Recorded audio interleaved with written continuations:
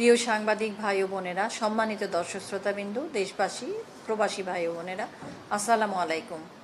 আমি অধ্যাপক ডাক্তার নাসিমা সুলতানা, অতিরিক্ত মহাপরিচালক প্রশাসন, স্বাস্থ্য অধিদপ্তর।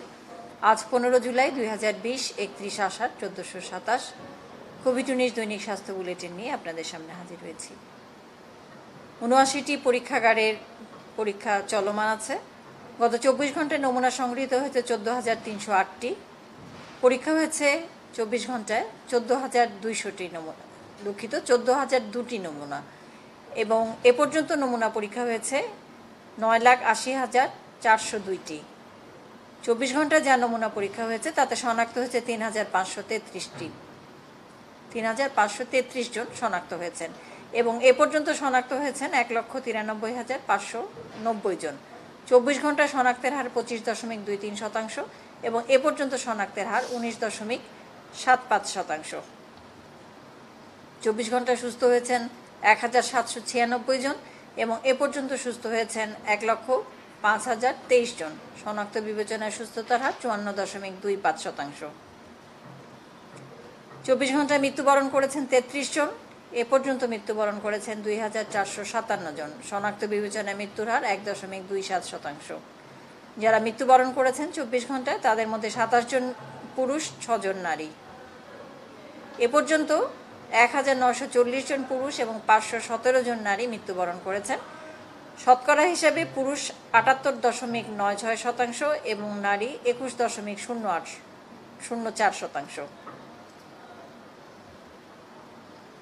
24 ঘন্টায় যারা মৃত্যুবরণ করেছেন বয়স বিভাজনে 0 থেকে 10 বছরের 1 জন, 31 থেকে 40 3 জন, 41 থেকে 50 5 জন, 51 থেকে 60 10 জন, 61 থেকে 70 7 জন, 71 থেকে 80 5 জন এবং 81 থেকে 90 বছরের 2 জন।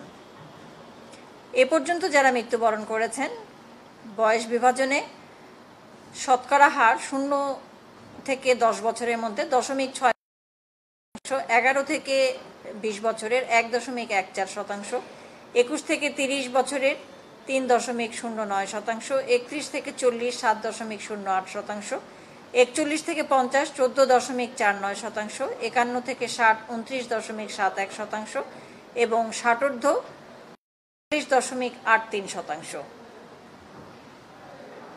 24 ঘন্টায় বিভাগ ওয়ারি মৃত্যুর সংখ্যা: ঢাকা বিভাগে 16 জন, চট্টগ্রাম 7 জন, রাজশাহী 2 জন, খুলনা বিভাগে 5 জন এবং রংপুর বিভাগে 3 জন।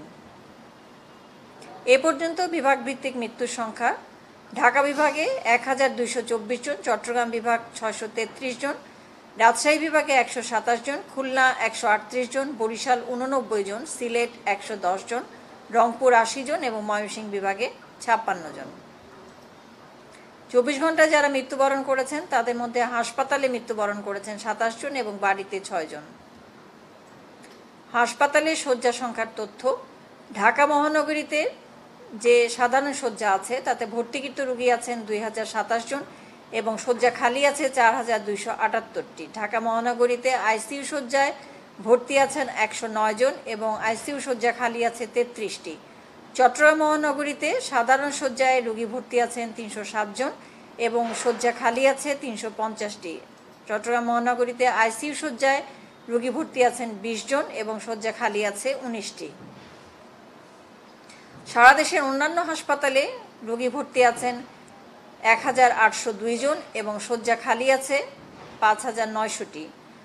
সারা দেশের অন্যান্য হাসপাতালে আইসিইউ শয্যায় রোগী ভর্তি আছেন 76 জন এবং শয্যা খালি আছে 117টি। সারা দেশে সাধারণ শয্যা সংখ্যা 14,664টি, রোগী ভর্তি আছে সাধারণ শয্যায় 4,136 জন এবং শয্যা খালি আছে 10,528টি। আইসিইউ শয্যা সারা দেশে 374টি, রোগী ভর্তি আছেন 205 জন এবং শয্যা খালি আছে 169টি। সারা দেশে অক্সিজেন সিলিন্ডারের সংখ্যা 11,279টি, হাইফ্লো ন্যাজাল ক্যানুলার সংখ্যা 158টি এবং অক্সিজেন কনসেন্ট্রেটরের সংখ্যা 115টি। করোনা বিষয়ক ওয়েবসাইট করোনা সেবার বা স্বাস্থ্য অধিদপ্তরের ওয়েবসাইট www.dghs.gov.bd এর করোনা গেলে করোনা বিষয়ক অভিযোগ প্রেরণে একটি লিঙ্ক দেওয়া আছে। যে কোনো অভিযোগে আপনারা এই লিঙ্কটি ব্যবহার করতে পারেন। 24 ঘন্টা আইসোলেশনে যুক্ত হয়েছে 949 জন, 24 ঘন্টা আইসোলেশন থেকে মুক্ত হয়েছেন 745 জন। এ পর্যন্ত সর্বমোট আইসোলেশনে 39,080 জন এবং এ পর্যন্ত আইসোলেশন থেকে মুক্ত হয়েছেন 21,216 জন। বর্তমানে আইসোলেশনে আছেন 17,864 জন। কোয়ারেন্টাইন 4,830 জন। গত 24 ঘন্টা আইসোলেশন থেকে ছাড় পেয়েছেন 2,931 জন এবং এ পর্যন্ত ছাড় পেয়েছেন 3,39,593 জন। বর্তমানে কোয়ারেন্টাইনে আছেন 61,237 জন। কোভিড-19 বিষয়ক সুরক্ষা সামগ্রী যা মজুদ আছে, এখানে একটি কম্বিনেশন বা সংযুক্ত অনেক দপ্তরেরই মিলে সর্বমোট এই মজুদের পরিমাণটি, যেটা হলো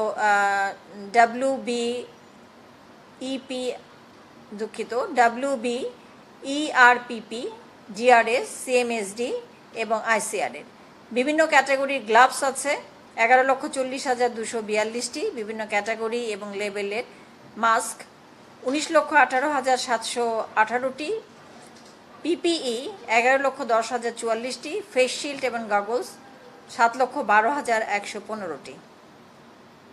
এ তথ্য পাওয়া গেছে সাপ্লাই চেইন ম্যানেজমেন্ট পোর্টালে। এই পোর্টাল আপনারা যে কেউ দেখতে পারেন। হটলাইনে ফোন গ্রহণ করা হয়েছে গত 24 ঘন্টায় 1,24,303টি। এ পর্যন্ত ফোন কল গ্রহণ করা হয়েছে 1,65,17,651টি। অনলাইন প্ল্যাটফর্ম মুক্তপাঠে হটলাইন সেবা দেওয়ার জন্য প্রশিক্ষণ কার্যক্রম চলমান এবং এ পর্যন্ত প্রশিক্ষণ নিয়েছেন 16,485 জন। 24 ঘন্টায় যুক্ত হয়েছেন আরও 4 জন চিকিৎসক।